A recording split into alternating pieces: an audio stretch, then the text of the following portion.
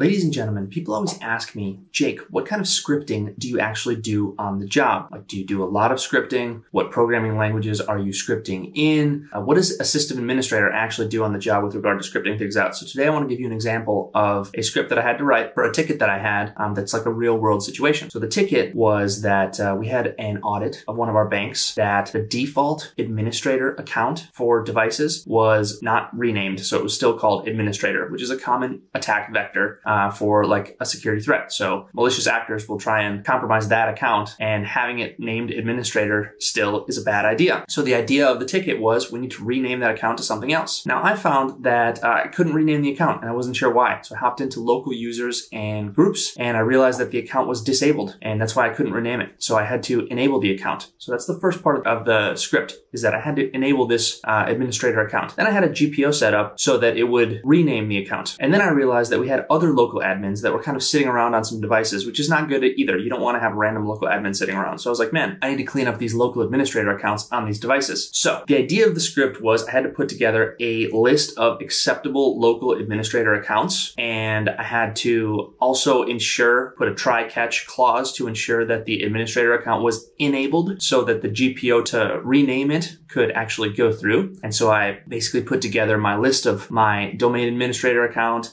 There was another administrator that we need to have. It's called an SPLA account, and then my default administrator account. So the script will go through, it will check, is that default administrator account enabled? If it's not enabled, enable it. But then there was another roadblock. I found that enabling the default administrator account was not possible if it didn't meet the password complexity requirements. So I had to put another clause into that part of the script that enables that account, which was, if it's not enabled, set a sufficiently difficult 18-character super complex password temporarily so that it can be enabled. And so then the script enables the account, and then again, the GPO can actually do its job renaming it. Now, once the script actually goes through, and I've been testing this all this morning for about the last hour, kind of setting up these try-catch clauses. And of course, I'm not writing all of this myself. I'm using ChatGPT and then looking over what it does and ensuring that everything looks right. But after it goes through and checks that that account is enabled, if it's not enabled, it sets that sufficiently difficult password. Then it'll enable the account because it actually can. Then GPO will hit and it'll actually rename that account. After all of that is said and done, we have our default administrator account renamed. And when it's renamed, LAPS, Local Administrator Password Solution, can actually manage the account and set a sufficiently difficult password, an encrypted password, and then that saves that password to Active Directory. Okay, so why am I telling you all this? Well, having local administrators on your devices is pretty important. It's also pretty dangerous. Why is it dangerous? Well, it's dangerous because it's an administrator account. Any administrator account is an attack vector. You don't want to have a default administrator account named administrator with the password admin, for example. That's just a really easy attack vector. If you ever do get compromised, somebody can take over that account and take over your systems relatively quick, and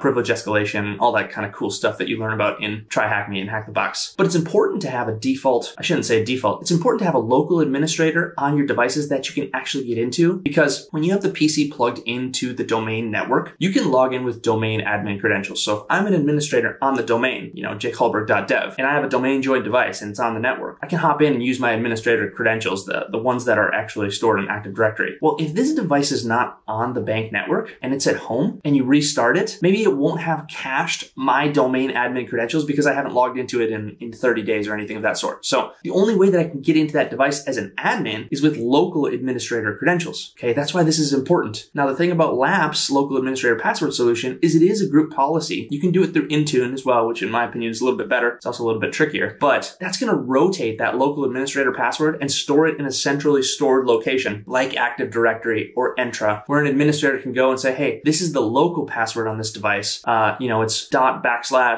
local admin or something like that is going to be my username. And then I can just grab that securely stored password that rotates on every certain rotation. You can set it up for 14 days, 30 days, 180 days, however you want. And you can use that to log in locally to the device and administer the device. Okay, so getting admin credentials on a device that is remote is something that when you first start at IT, you have to be able to conceptualize, right? Like these devices don't work with domain credentials all the time because they're not on the domain network, if that makes sense. And what Windows devices do is they cache credentials too. So if a domain admin has recently logged into the device, it's going to cache those credentials and those will hold. But let's say I change my password and the device is off off the domain, it's not going to work anymore. I got a little bit long-winded there, but so that's the meat of the script. Okay? It's checking that RID 500 basic account. And this was a lot of troubleshooting that it took me to get to this point where I need to rename that default administrator account. The only way that I can do that is if it's enabled. The only way that I can enable it is if it has a sufficiently difficult password. So the script is about 105 lines long, and it's got multiple try-catch clauses that are checking, is it enabled? If it's not enabled, set a sufficiently difficult password and then enable it. And all of this came through troubleshooting. Now there was of course I had to put that clause in there because let's say that it's already enabled. I don't want to write a password to it if it's already enabled because that's what LAPS is doing. And I don't want my script to be writing passwords that are kind of conflicting with LAPS,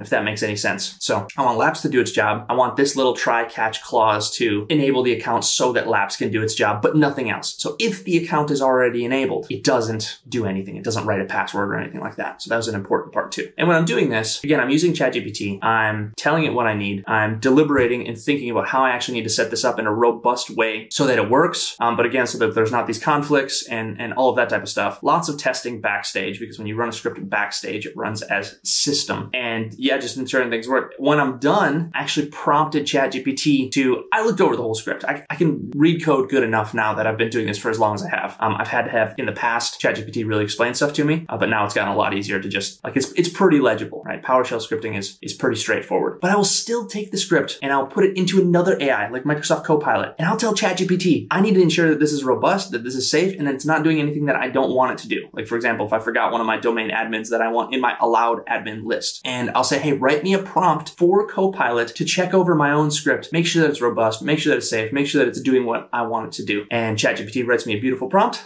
I take the prompt and the script, put it into another AI and check against that. That's an interesting way that, I'm using AI as well. It's like a level of abstraction that I never thought I would get to, where I'm prompting an AI to make a prompt for another AI to check a script that AI helped me write. And, I've been working at this for maybe an hour this morning. If I had to do all of this myself, it probably would have taken me 3 hours. It probably would have taken me significantly longer because I'm not like a scripting beast or anything like that. I haven't read 90 Days of PowerShell or anything like that. I still understand the script. There's no PII, personally identifiable information in the script. So I'm not giving anything to AI, that it wouldn't normally have, but really a nice way to set things up with best practices. All right, I'm getting long-winded. Appreciate you guys. Hopefully this has been useful in seeing how we actually use scripting in our day-to-day life. I'm going to be making more videos like this, like what I'm actually doing, what kind of tickets I'm looking at, what's actually going on in my life. Appreciate y'all. Be safe, be smart, make some good decisions, and good luck with those scripts. Bye.